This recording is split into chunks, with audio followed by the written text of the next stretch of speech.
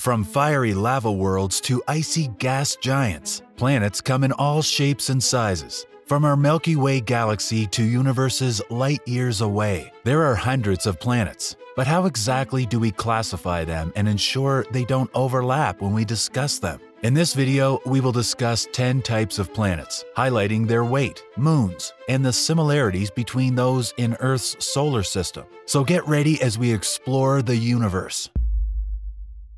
Terrestrial planets are rocky, inner planets with solid surfaces, composed mainly of rocks and metals. In our solar system, the terrestrial planets are the 4 innermost planets. Mercury, Venus, Mars, and Earth are examples of terrestrial planets because they all have a compact and rocky surface. These planets don't have rings around them, although Earth has belts of trapped radiation. Of all the terrestrials, Earth is the only one with a substantial planetary magnetic field. Mars and Earth's moon have localized regional magnetic fields, but nothing global. The Sun is the star of the terrestrial planets and the gravitational force that keeps them in orbit.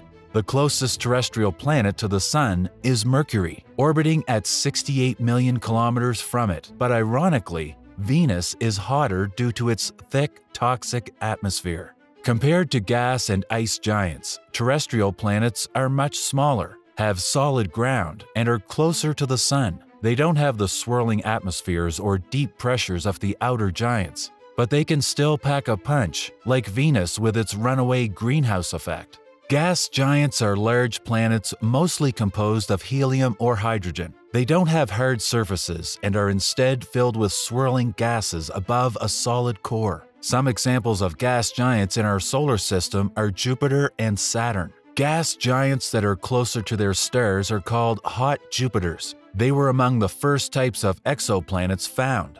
These exoplanets are like Jupiter in relation to their atmosphere, but they differ because their orbit so close to their stars that their temperatures are measured in thousands of degrees. Unlike terrestrial planets that you could theoretically walk on, gas giants have no solid surface, making them more like massive floating storms. And unlike mini-Neptunes or sub-Neptunes, which are smaller and somewhat denser, gas giants are more expansive and create massive gravitational wobbles that help astronomers spot them. These gas giants orbit extremely close to their stars, circling them in as short as 18 hours. That's nothing like the slower, more stable orbits of planets like Earth or Mars. Although ice giants are not as big as gas giants, they are large planets composed of icy components such as methane, sulfur, and oxygen. In our solar system, there are 2 ice giants, Uranus and Neptune. While gas giants like Jupiter and Saturn are mostly hydrogen and helium, ice giants have a much higher percentage of ices,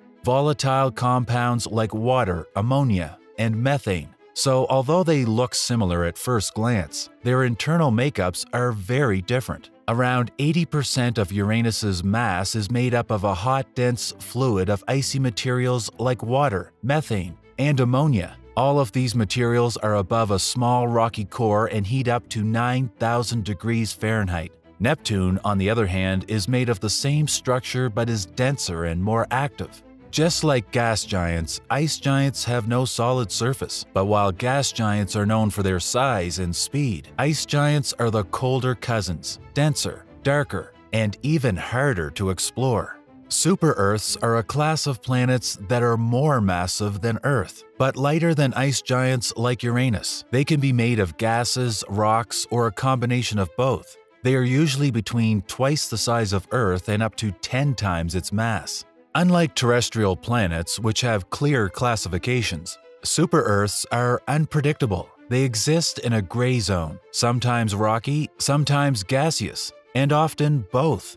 Compared to gas giants, they're tiny, but compared to Earth, they're absolute beasts. Although they are called super-Earths, they are not necessarily Earth-like. Some may be scorching hot, others could be icy or even snowball planets. Their variability makes them as intriguing as rogue planets. But at least super-Earths orbit stars, which means we might one day be able to study them up close. A mini Neptune, sometimes called a gas dwarf or transitional planet, is a planet less massive than Neptune but resembling it in atmosphere. It has a thick hydrogen-helium envelope over layers of ice, rock, or ocean. Think of them as the in-betweeners. Larger than super-Earths but smaller than full-blown gas giants. They bridge the gap in the planetary family, sharing traits with both ice giants and rocky planets.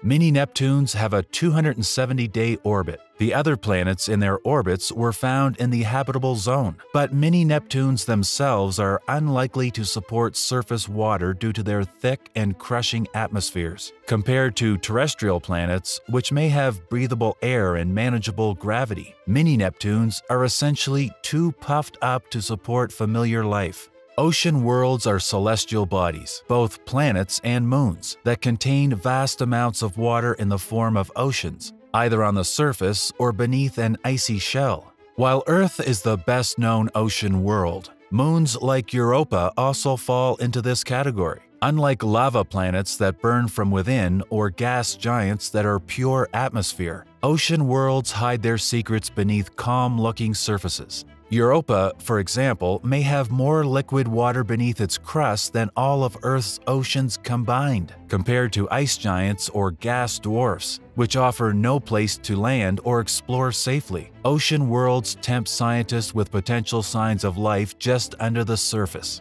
A lava planet is a type of extraterrestrial planet with a surface composed of molten lava. It's like a volcano that never sleeps. Unlike ocean worlds that hide water under icy crusts, lava planets roast under constant heat. They are usually the result of extreme proximity to a star or a post-collision surface left molten. An example of a lava planet is K2-141b, a super-Earth. It has a mass 5 times larger than Earth and completes an orbit in just 6.7 hours. So while it's similar in size to super-Earths, it's completely different in surface conditions, more like a burning rock than a potential home. In a tidally locked planet, one side always faces the star while the other is frozen in darkness. This creates a world of extremes: eternal daylight on one side and permanent night on the other.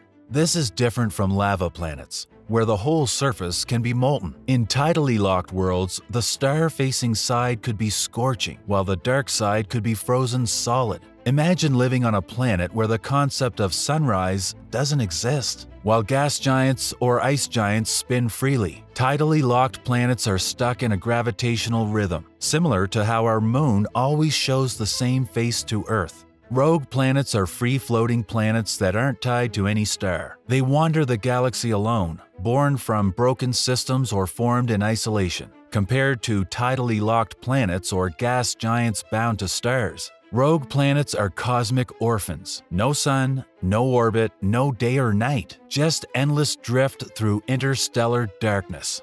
Despite this, scientists believe there could be trillions of these lonely travelers in the Milky Way alone. A possible example is Cha 110913773444, believed to be a rogue planet or sub-brown dwarf. And finally, we have dwarf planets, small planetary bodies that orbit the Sun, but haven't cleared their orbital paths. Unlike gas giants that dominate their regions or even rogue planets that roam independently, dwarf planets are stuck in crowded neighborhoods like the Kuiper Belt. Pluto is the most famous among them. Dwarf planets are mostly icy and far from the Sun, compared to terrestrial planets that can support life or ice giants with extreme weather. Dwarfs are quiet, frozen time capsules, tiny but important pieces of the cosmic puzzle. From molten hellscapes to frozen water worlds, the universe is full of strange and diverse planets, and we've only scratched the surface. What stands out most is how each type of planet fits into the cosmic puzzle, and how many of them blur the lines between categories. A super-Earth could become a lava world. A tidally locked planet could share traits with ice giants and terrestrial ones. With over 5,600 exoplanets discovered, and countless more to come, we're just getting started. If you enjoyed going on this journey of discovering different types of planets and want to explore more secrets of the universe, subscribe to our channel. There's a lot more out there. and some planets may not even fit into any category we know.